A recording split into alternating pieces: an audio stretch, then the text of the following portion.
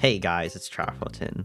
We hear a lot about Windows and the push for always online, always listening, ever watching Microsoft accounts. Every day, Microsoft is patching yet another thing that can get you an old-fashioned local account just like you can on Mac and Linux. But why is it that everyone makes a fuss about it every time it happens?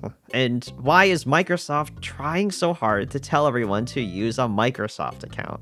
Microsoft gets a ton of criticism from online communities and on social media about the efficacy of having a Microsoft account.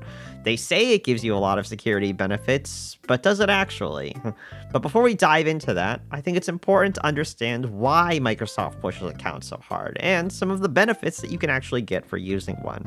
First, Microsoft accounts are unified identities, which are typically created by system administrators to control what employees or users do with company-owned devices. Windows comes with group policies, which let admins control what people do with their computers, and it protects them from basic threats. One great example of this is the role that Microsoft accounts play with the Windows full disk encryption solution BitLocker.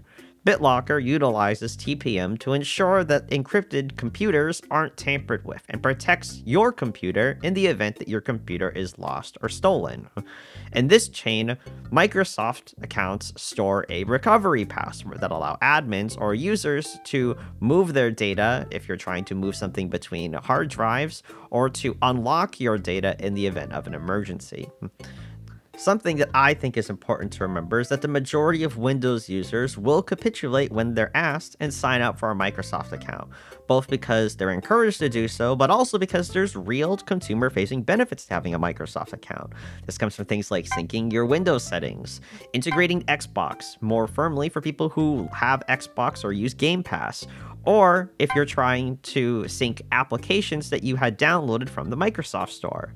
And I would venture to say that less than 5% of global Windows users are actually clamoring for life without a Microsoft account. IT administrators use them, and it has benefits to the average user, and it provides recourse to everyone in the event that the person using the computer forgot their password or can no longer access their computer. Alright, now that I've made everybody angry and they've left their comments down below, I think it's time to complain about Microsoft accounts. The primary reasons to avoid using a Microsoft account come down to privacy concerns, how aggressive Microsoft is in trying to get people to make one, and some of the practices are not in the best interest of your wallet. Microsoft is one of the most privacy-invasive companies on the planet. While most people typically think of companies like Facebook or Google, Microsoft actually collects a lot of data about their users. The data collection in Windows is so bad that they have received fines from various governmental agencies about not properly preserving our privacy. And the other major problem is Microsoft's vested interest in collecting and using data, personal or otherwise. I think a lot of people are very quick to jump on the AI bandwagon and claim Microsoft is trying to collect this data to feed their AI networks, but Microsoft has actually been collecting this data long before the AI hype cycle. Ever wonder why Microsoft forces Bing into the Windows search? It's because Microsoft profits heavily from even accidental clicks, as when you search something in Windows, your traffic is sent to Bing, and thus it is monetizable through Bing's advertising network, because now you are officially a Bing user and didn't even know it. While Microsoft is far behind the giants like Google, Facebook, or Amazon, they are aggressively making partnerships with major online advertisers and retailers to expand their ad network. And we've seen this from what used to be their exclusive deal with Netflix's ad-supported tier, but also other advertising agencies like Criteo and Taboola. When you create an account, it's a way for Microsoft to brag about their user numbers, their Bing searches from their users, and the advertising deals become more lucrative as a result. Remember that BitLocker technology that I brought up? For years, Microsoft used to lock that behind a paywall, and if you decide to circumvent Microsoft's advice, you do not get any disk encryption on your computer, and instead, you must pay for a Windows Pro license. How generous. The other problem is it's not just stuff like BitLocker, because even if you are a dedicated user who's able to set up Windows without a Microsoft account, Microsoft is patching out various ways that people use to bypass the Windows 11 installation requirements. And they're also patching out workarounds for people who want to use Windows without a Microsoft account. At the time of writing, you can bypass a Microsoft account requirement by basically making a new user account using the command on screen, and then you can just log into Windows like you would in the olden days. But with workarounds, they're undesired by nature, and they are not sustainable for internet denizens or IT professionals to use on their friends and family. Now, the first thing we're going to take advantage of is a feature of using the Windows Media Creation tool. The Windows Media Creation tool is how people install Windows onto computers, and you can actually download this for free, and you can use it, provided you use Windows, of course. But the biggest feature of this is once you create your USB stick, you're not actually done. Because when you install Windows this way, you're just installing Windows or just clicking through the installation as if you would open this computer for the first time. We don't even need to go that far. So what we're going to do is we're going to use our Windows USB, and we're going to generate a new auto-unattend.xml and put it inside our USB stick. It's basically a file that dictates stuff to the Windows installer and does that during the Windows installation process. So you don't even need to click on anything. In the IT world, this is often done to pre-download applications onto a fleet of computers or to set up computers with specific settings. But for our use case, we're going to use our auto-unattend XML to remove pre-installed programs in Windows, handle our Windows product keys, and bypass Windows account requirements and Windows 11 requirements. Now, writing XML files is not fun in the slightest, and I'm pretty sure that even programmers don't like doing it. But there is a website for this. It's called Schneegans Unattended Generator. What's a Schneegan? Oh, well, apparently it's a snow goose. So go to Schneegans and start configuring your installer. It offers additional options that might interest you as well, such as your display language, bypassing Windows 11 requirements, setting up your computer name. We're going to start to get into some of the really important stuff, which is things like your Windows product keys. Now, when we talk about Windows, there's actually multiple versions of Windows, because most people are typically using something like Windows Home, but there's also stuff like Windows Pro, Windows Education, and Windows Enterprise. With a lot of Windows computers that you buy, especially off the shelf, they're going to come pre-installed with Windows licenses, and these Windows licenses are often flashed to BIOS, and the Windows installer is designed to pick up on these licenses and basically put whatever version of Windows you got when you bought your computer on there, unless it's a direct upgrade that you paid for separately. So for example, let's say you bought a laptop, and that laptop comes with Windows Home. When you run the Windows installation media, it's automatically just gonna slap a Windows Home on there. So basically, as long as you're able to handle paying for a Windows Pro license separately, or if you're willing to deal with a watermark permanently burned into your computer, you can basically use this to get Windows Pro for free, or just use Windows for free and not pay for it at all. And I would recommend doing that, because I would not want to pay for these features that should be basic features of an But we also have one last thing to talk about, and that's the administrative and user account situation. Currently, in Windows, there is one benefit that a Microsoft account does get you. And typically, the way it works is, who is the administrator of your computer? Now, if you're just a home user, Microsoft doesn't exactly do a good job at this, where instead they just make it so that your account is the administrator, and you actually don't get any of the benefits of being a properly secured Windows account. I love Microsoft. They're the best company in the world. So instead, what we're going to do is we're going to set up our own user accounts. Now, you can actually do this in Schneegans already, but you'll notice that Schneegans actually does one thing differently than what you'll see how most people set up Windows. And that's, there's an administrator user and a standard user. But what does this actually mean? Well, the reason is if you don't have your own IT department, By you having a local account, you're going to have to be your own IT department because this is what it takes to be a normal computer user in the year 2025. Isn't that amazing? What you're going to do is you're going to make an administrator account with 1Password, and then you're going to make your user account with 1Password. When I have done this for other people, I have told them just make both passwords the same, and if you change one, just change the other.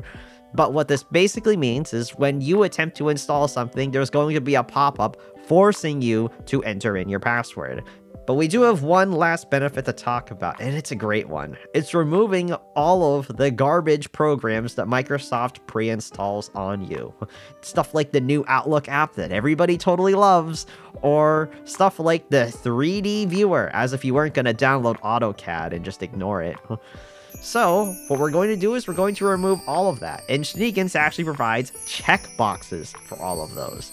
And if you're an ultra power user, there's one last cool thing, and that's you can add your own batch or PowerShell script. So if you want to automate things like installing programs using something like winget, the Windows Package Manager, you can pre-install them from the installation process using your auto-unattend.xml.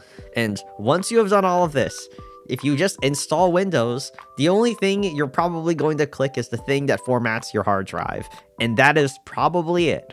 From there, you can basically install Windows the exact same way and even have it pre-download things for you, remove all the things you don't want, get features that Microsoft normally paywalls, and get all of them for free without having to worry about any of it. And you don't have to listen to the advice of people saying, in order for you to use Windows, you need to use a debloating script. You need to download this program to fix Windows. No, you are taking the initiative to do all of those things yourself using built-in features in Windows. That way, you don't have to listen to anyone online, like say anyone on a news outlet, who's a YouTuber, God forbid a cartoon character, tells you what to do with your computer. You are more prepared and better off without dealing with it. But now that we have our admin and user accounts under our control, we have to get into the joys of BitLocker. Now, if you're a Windows Pro, Education, or Enterprise user, you can simply just turn on BitLocker from the settings. If you go to Settings, System, About, BitLocker, turn on BitLocker, and then follow the instructions from the control panel menu. Next, you're going to be prompted to save your key to a file with 3 options: saving your recovery key to your Microsoft account, to a file, or printing it out. Since we're avoiding Microsoft accounts, that only leaves the other 2 options. And I also recommend leaving a note in your password manager verbatim of the file that Microsoft gave you. Upload it to cloud storage, put it on USB storage or a portable hard drive. Please keep it somewhere safe. This is your get out of jail free card to get back into your computer in the event something happens with BitLocker or you need to unlock it for some form or fashion. Now, if you're a Windows Home user, or because you have a loved one who can't stand the activation watermark, you will not get access to this GUI, and instead, you must resort to hackery. Now, most of what needs to get done is going to be done in Windows Terminal. So the very first thing you want to do is you want to identify your disks using the command get disks. This will list your disks and ensure that your C drive is partitioned as GPT. If you have repeatedly upgraded Windows over the years because you've upgraded your computer and you've upgraded all the way to Windows 11, this has a chance of reading MBR instead. If it does not read GPT and instead says MBR, have fun reinstalling Windows, rewind the video, get that auto-unattend XML ready. Next, check if TPM is eligible for Windows 11, as TPM 2.0 is required for Windows 11, and it has massive security benefits. Enter in get WMI object in the series of arguments that follow, and there will be in the output spec version section showing if you have TPM 2.0 or not. Now, if you've bypassed the Windows 11 requirements, you can still get BitLocker using just a key file on a USB stick or a password, but I would like to remind you that Windows doesn't like this and has the potential of making your life more difficult in the future. Either you upgrade your computer, or you just buy a Macintosh to Linux and don't deal with any of this garbage. Now, if you're a valid Windows 11 user, listen on, because we got some work to do. So the first thing we need to do is we need to boot Windows into the advanced setup mode. If you navigate to Settings, System, Recovery, and Advanced Startup, hit the Restart Now button, and then confirm that you are restarting your computer. When your computer reboots, a Windows recovery screen will appear. Navigate to Troubleshoot, Advanced Options, and Command Prompt. And from here, you're going to enter in the following commands to turn BitLocker on. Manage BDE on C-used.